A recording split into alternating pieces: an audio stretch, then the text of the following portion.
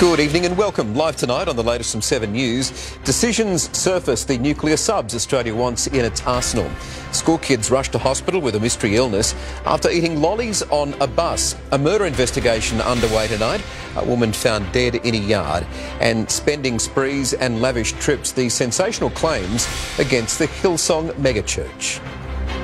The latest from 7 News with Michael Usher. Well, leaked details are swirling tonight on Australia's new fleet of nuclear submarines. Political editor Mark Riley's travelling with the PM in India, and Mark Anthony Albanese is shoring up support ahead of this crucial deal going through. Well, Michael, that structure behind me here is called the Gateway of India, an appropriate metaphor for Anthony Albanese's visit here, not just to Mumbai, but to this burgeoning, bustling nation. He's trying to find an entry point into a new relationship with what he's now calling a top-tier strategic partner in India. And at the moment, beyond that archway and on the horizon, he's getting a personal tour of the pride and joy, in military terms, of Prime Minister Narendra Modi, and that is the INS Vikrant, the first ever aircraft carrier built entirely in India. Very impressive piece of modern warfare machinery.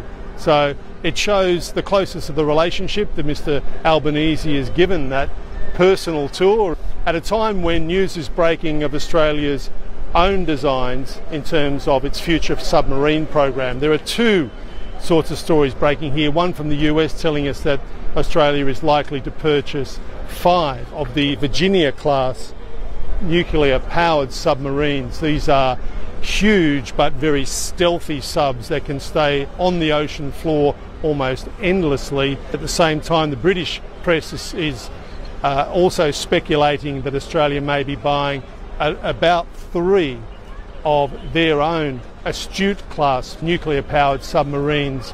But what we don't know there is whether they would have American-made or British-made weaponry and guidance systems. Now that would make 8 in total. All the details will be revealed in San Diego on Monday. Mr Albanese will be heading there, where he'll meet AUKUS partners US President Joe Biden and British Prime Minister Rishi Sunak to make the formal announcement. India is quite happy about Australia's designs of this nuclear-powered submarine program because it provides extra security in the Indian Ocean, blue water security. So trying to build that relationship nation to nation, but also person to person. And we saw a great example of that today at the cricket, where the Prime Ministers went onto the field at Modi Stadium, a very impressive stadium, 130,000 capacity, 30,000 more than the MCG, a bit of a boasting for the Indian Prime Minister. Mr Albanese belting out the national anthem with the Australian team, both Prime Ministers meeting the teams and then going on a motorcade of one around the interior of the massive field. An extraordinary experience for both of them, and Anthony Albanese said one of the most striking moments of his life as he now heads to New Delhi from here in Mumbai for a day of official meetings with Prime Minister Narendra Modi, and then of course on to the US for that big announcement. Michael? Mark Riley there, thank you, from India. A homicide investigation's underway north of Brisbane tonight after a woman in her 50s was found dead. Her body was found in the yard of a Kalanga home after reports of a fight. Police are speaking with a 36-year-old man believed to be related to the woman. No charges have been laid, but the death is being treated as suspicious.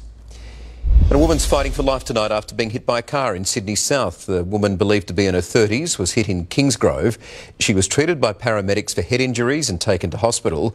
Police have set up a crime scene there. The driver taken for mandatory testing. 15 primary school students are recovering tonight, falling ill after reportedly eating lollies. Anna McGraw's in Townsville covering the story. Anna, good evening. A school bus driver under investigation. What do we know? Yeah, well, it was a morning school run turned a medical emergency when 22 children ingested an unknown substance and fell ill when they arrived at school. Now, paramedics and police were called to Bluewater State School, which is about 30 minutes away from Townsville City here in North Queensland. Just after 10 o'clock this morning, they arrived on scene to find 22 children complaining of nausea, stomach pain and headaches. Now, they say they've told their parents that they were given lollies lollies on the school bus in the morning. Now, police say it's an incredibly bizarre set of circumstances, but that bus driver is cooperating with investigators to try and work out exactly where the lollies came from and when they were eaten and exactly who they came from as well. Now, 15 of those 22 children, they were brought here to the Townsville University Hospital today. Now, they are still here this evening, but thankfully all of those 15 children who are aged from 7 to 11, they are in a stable condition, which is excellent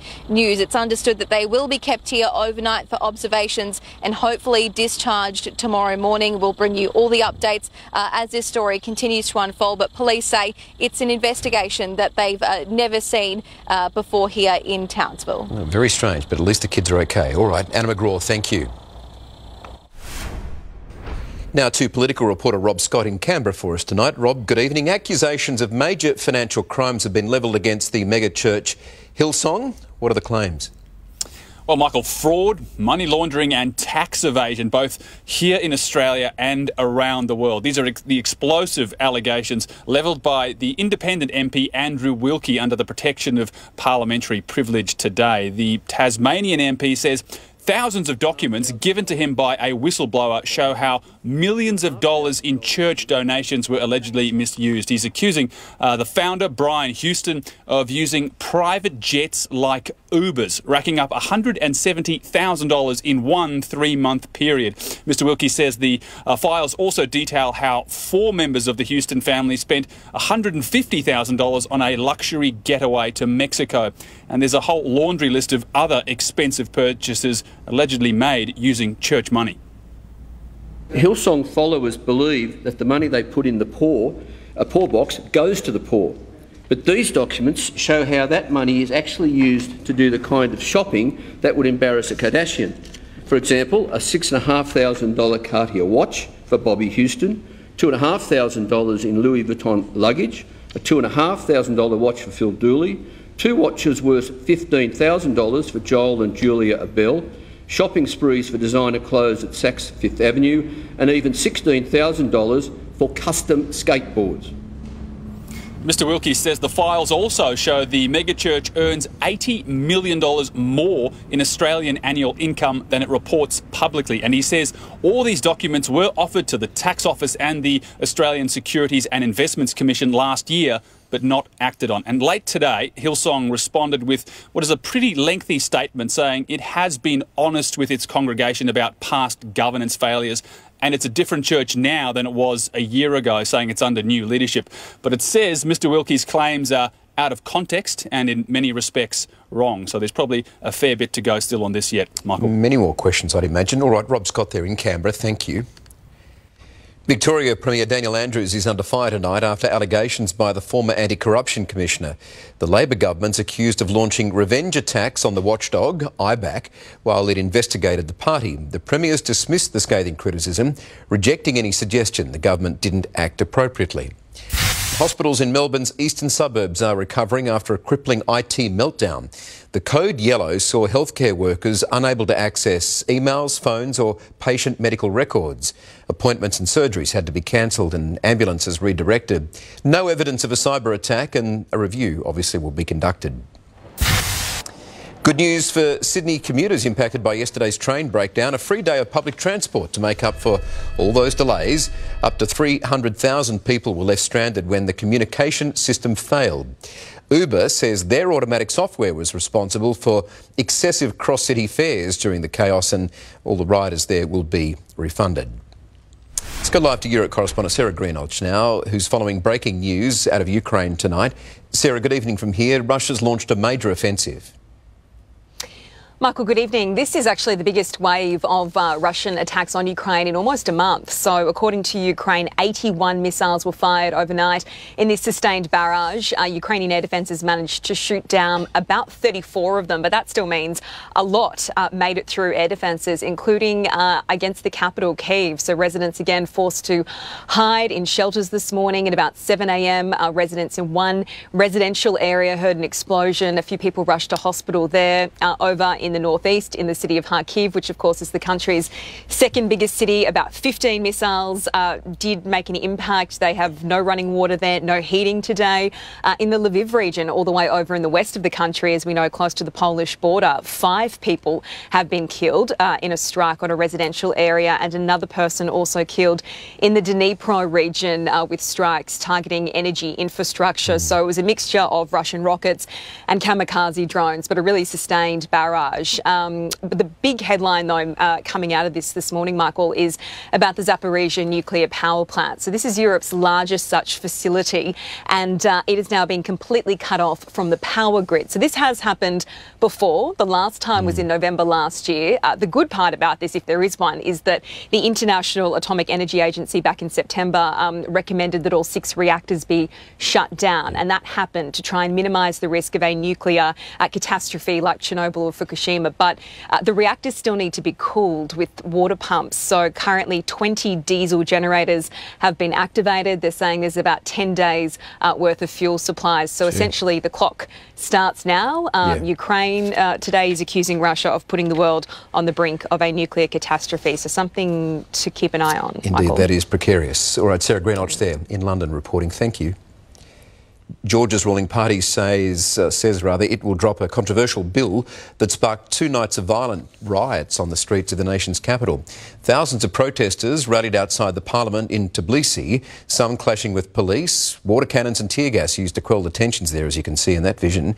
Opponents of the so-called Foreign Agents Bill argued the draft law represented a shift to the authoritarian right and stifled efforts to join the European Union. Well, here, pain for borrowers tonight. All of the big 4 banks passing on that interest rate hike in full. Let's go to Liam Tapper live in the newsroom. Liam, hello to you. Not all bad news for customers, though. Yeah, good evening, Michael. Well, you're right. It really is mixed for many Australians tonight. For those with a mortgage, it's not great news. But for those people who have savings in the bank, it is a little better. Let's start with those people who are paying off their home loans, with all 4 banks passing on that 0.25 of a percentage point, as you said. For a variable loan, this will be a challenging time, no doubt, but this rate rise will come into effect from March 17 for NAB, Commonwealth and ANZ customers, while those who bank with Westpac, they'll see it from March 21. Now, for some good news. Traditionally, the big 4 banks, they've been quite selective with which savings accounts they hike, but they have recently pulled up their socks. The best savings products on the market, though, and where you will see a 5 in front of it, they will lie elsewhere, away from the big 4. This is the Bank of Queensland's Future Saver account. That's offering a 5.15% rate, and that's on a $50,000 balance, followed by Virgin Money Boost Saver with a return rate of 4.85%. And there are a number of smaller providers that are offering a range of options as well for those people who are fortunate enough to have squirreled away some cash. So, Michael, while the economic outlook isn't great for many, for some, there is a little light during this uncertainty. Yeah, and that light is needed. All right, Liam Tapper there. Thank you. Despite shoppers starting to pull back, department stores seem to be making a stunning comeback. Network Finance Editor Gemma Acton joins me now. Gem, good evening. Myer's certainly climbing out of its doldrums. Yeah, so it looks like it, doesn't it? Less than 5 years ago, they posted a near $500 million loss. So to come out today with record sales, net profits more than doubling, it is a terrific result. Part of it is good luck. So COVID coming to an end, people coming back into city centres again, where obviously their main stores are. But part of it's management being very aggressive on things that just weren't working. So you might remember Myer stores of old had lots of year-long discounting where you could go in at any time and see lots of discount racks. It looked really ugly, it hurt their margins, they got rid of all of that. They made a real effort to bring in newer, fresher brands to help bring in a new, younger audience as well, which has really helped. And importantly, they've really driven their loyalty program. Australians love loyalty programs. They're also really useful for retailers to collect data and figure out what their customers want. They now have more than 7 million people as part of Myer One. Right. That's more than a third up on what it was a year ago. And many of them are actively engaged to really keep coming back month after month. So they've done some really good moves there. Another obvious one is improving their online store. So it used to be a really shabby offering, and they've really fixed that up. David Jones as well, bit of a turnaround? Yeah, so David Jones released its results last week, and it was a similar story. Sales up, profits up, not just in the back half of last year, but also at the start of this year, which really distinguishes the department stores from many other retailers that had quite a tough start to this year.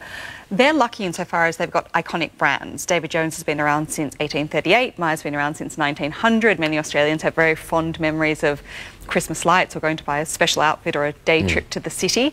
They're also omni-channel, which is really helping. So if you search for something online, they'll come up. If you search for something in the city, you'll bump into them. They're plastered all over various sorts of media, so they have a very high profile and presence. And the same trend that's helping Myer with people moving back into the city is clearly helping David Jones as well. Does it last, though, or is this just a big push post-COVID? It's interesting. If you look across the board at all the retailers who've reported in recent weeks, it's a really mixed bag. Coles talked about customers trading down. Woolworths calls it trading in, where they're now buying more stuff to have at home instead of going out.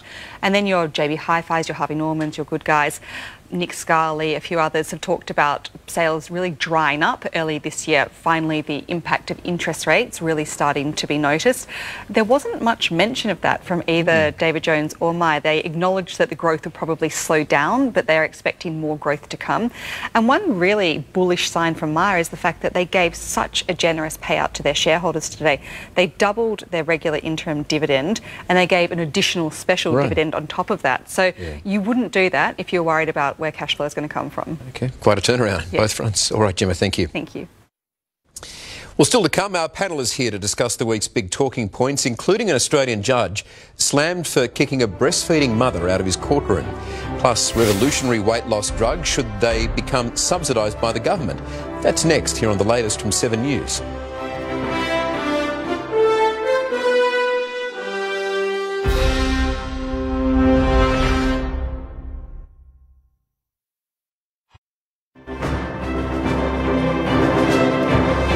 Australia is set to buy as many as 5 nuclear-powered submarines from the United States as details of the AUKUS deal are leaked before next week's official announcement in San Diego.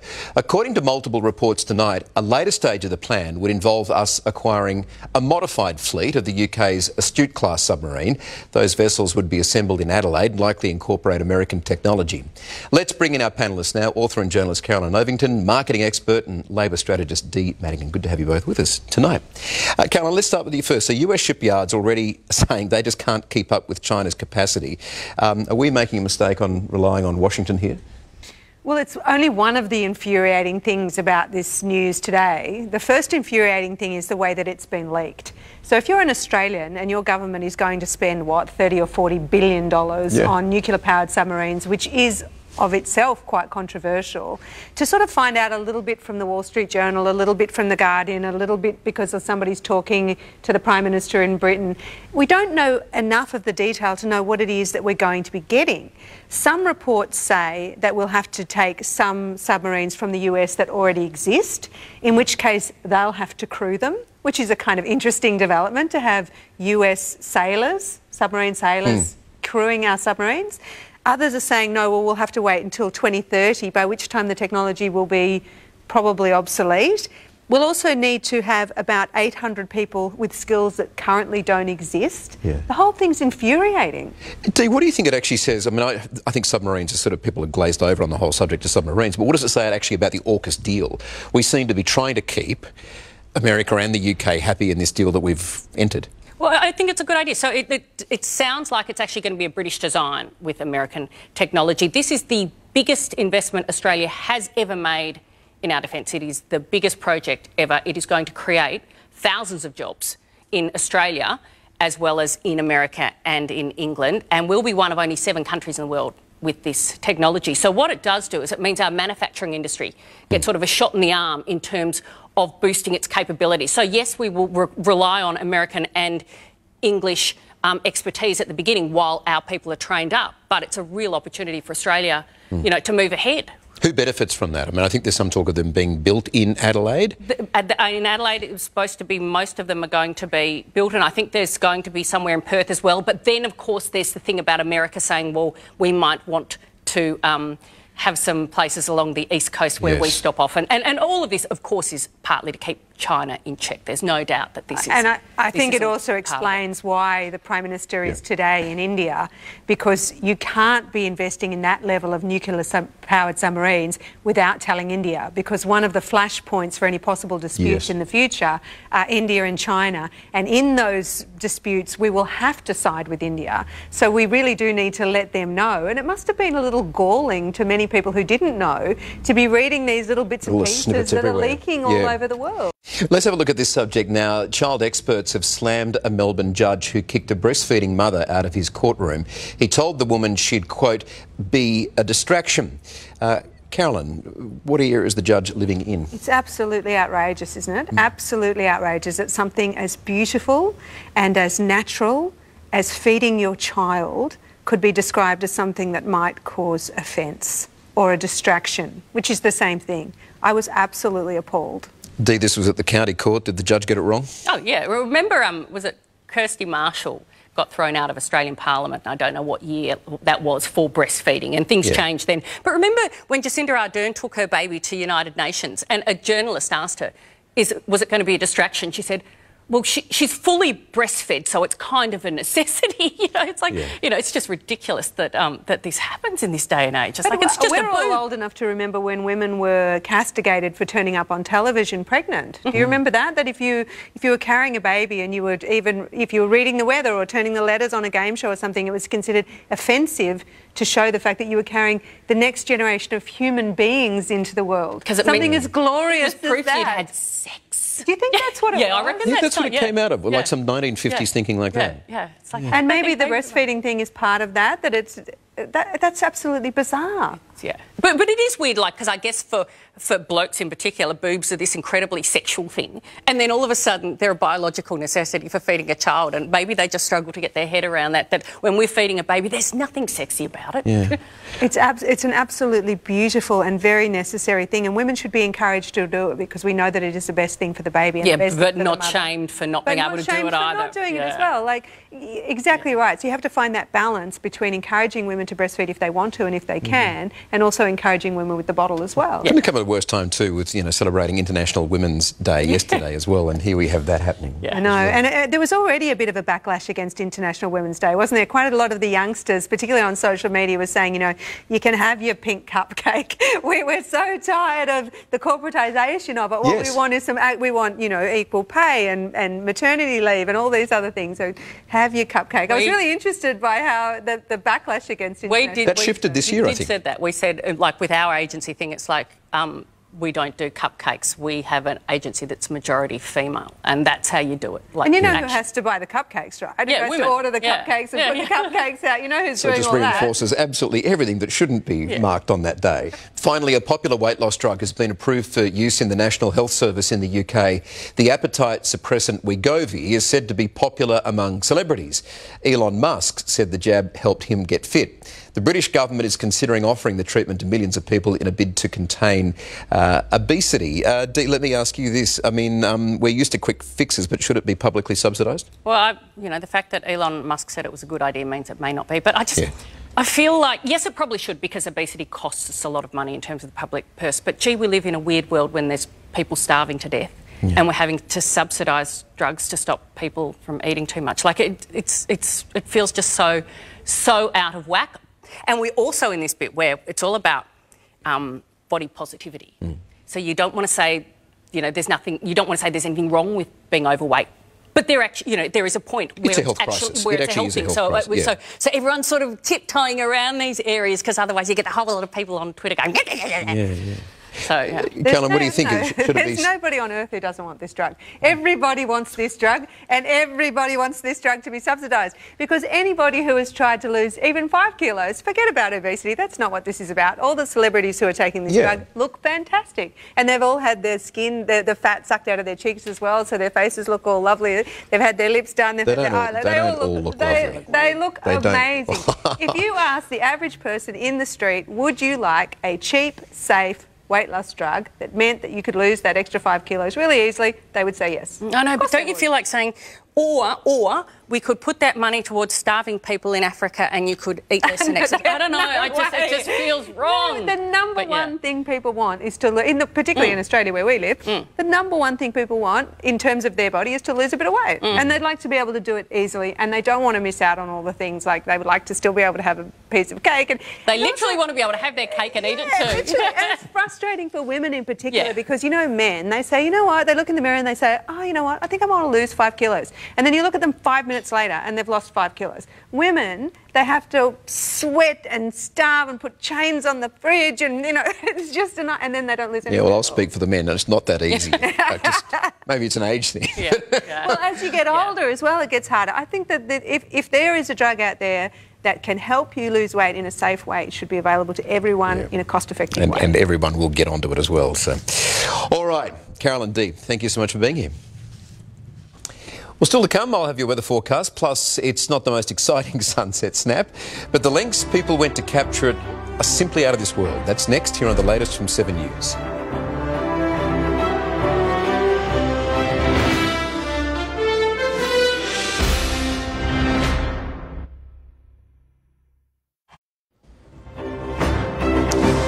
Here's a look at Brisbane tonight. Some light rain, about 28 with rain tomorrow also. For the rest of the capital, Sydney will be partly cloudy, sunny and a top of 26 in Canberra.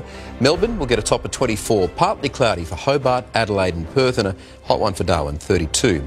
To our region, storms and a top of 31 for Rockhampton, a few showers for Esperance and a sunny day in Orange. For tonight's final frame, we're travelling out of this world. Now, this may not look like the most beautiful sunset pic you've ever seen, but it's mind-blowing just how much science went into taking it. NASA's Curiosity rover sent back the remarkable shot from Mars, the first time sun rays have been seen so clearly viewed on the red planet. It's one of the many incredible images the rover's beamed to us here on Earth, including this feather-shaped cloud that appeared after sunset. It's a dazzling postcard from right across the universe, and it is tonight's final frame. Well, thank you for your company this Thursday from the team here. That is the latest. I'm Michael Usher. Have a good night.